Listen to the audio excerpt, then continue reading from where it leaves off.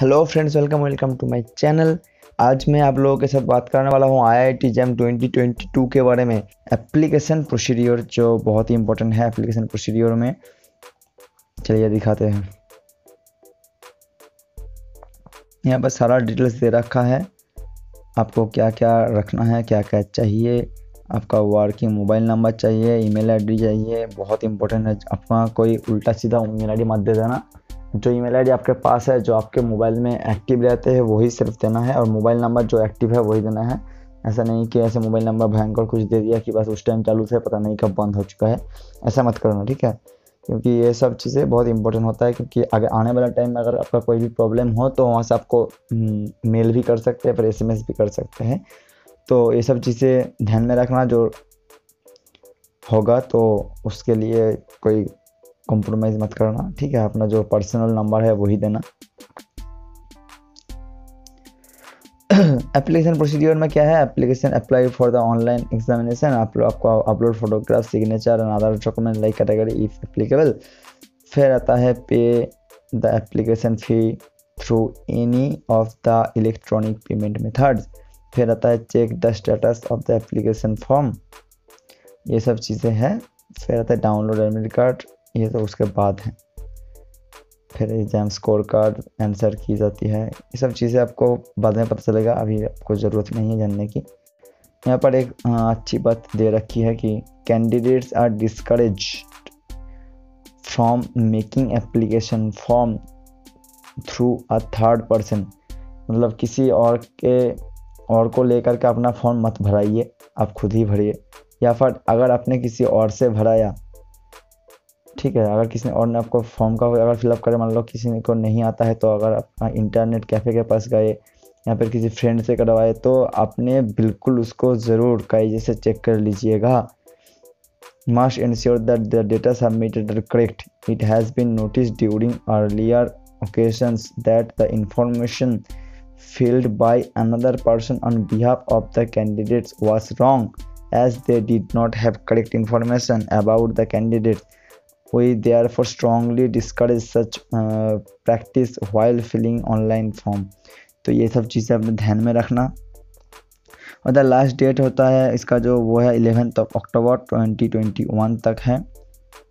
और यहाँ पर एक चीज़ दे रखा है कि कैंडिडेट मस्ट रिव्यू हिज और हर complete application form before final submission and making of the payment.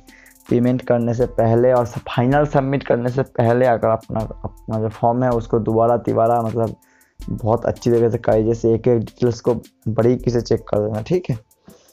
तो ताकि आपका कोई भी गलत ना हो।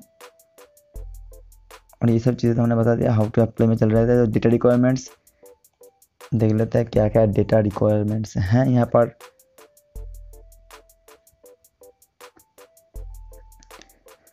यहाँ पर पूरा का पूरा पर्सनल इन्फॉर्मेशन आपको चाहिए। That the candidates name of the candidates in the application must is same as per the qualifying degree certificate.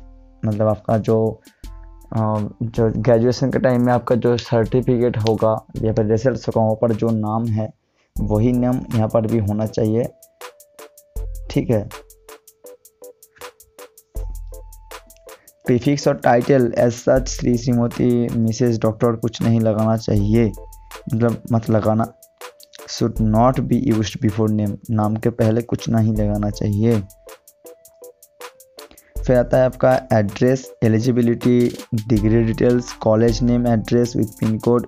फिर आता है चॉइस जैम पेपर, आपका क्विज पेपर के लिए अप्लाई करना चाहते हैं। चॉइस जैम एग्जामिनेशन सीरीज जो मैंने पहले ही बता दिया। फिर आता है high quality image of the candidate photographs, ठीक है? तो ये जो फोटोग्राफ्स का रूल है, बहुत सारा रूल्स है। आपका बैकग्राउंड कैसा होना चाहिए? लाइट बैकग्राउंड होना चाहिए, सबसे बेस्ट तो है वाइट बैकग्राउंड। फिर आता है आपका जो फ़ोटो है वो कोई भी ऐसे एंगल में नहीं होना चाहिए कि आपने कभी मुँह को ऊँचे कर दिया, पता नहीं मुँह नहीं देख रहा है, या फिर ऐसा नहीं होना चाहिए। 50% से ज़्यादा आपका जो फेस है वो होना चाहिए। कोई ग्लास वगैरह, कुछ डार्क ग्लास वगैरह नहीं होना चाहिए। अगर अपना कोई चश्मा पहनते हो तो ठीक है, इसके अलावा कोई सनग्लास वगैरह कुछ पहन लिया थोड़ा सा कूल दिखाने के लिए, वो ऐसा मत करना, ठीक है? और ऐसा कुछ नहीं होना चाहिए जो फेस को कुछ कवर अप करके रखे, ऐसा भी नहीं होना चाहिए। बाल से फेस मत ढक देना, ऐसा भी नहीं होना चाहिए लड़कियों के केस में। तो ये सब चीज़ें बहुत ध्यान में रखना पड़ेगा। और जो फोटोग्राफ है वो बिल्कुल परफेक्ट होना चाहिए, आंखें बिल्कुल दिखना चाहिए कैमरा की तरफ, ठीक है। और 50% से ज़्यादा सिर्फ फेस होना चाहिए फोटोग्राफ में।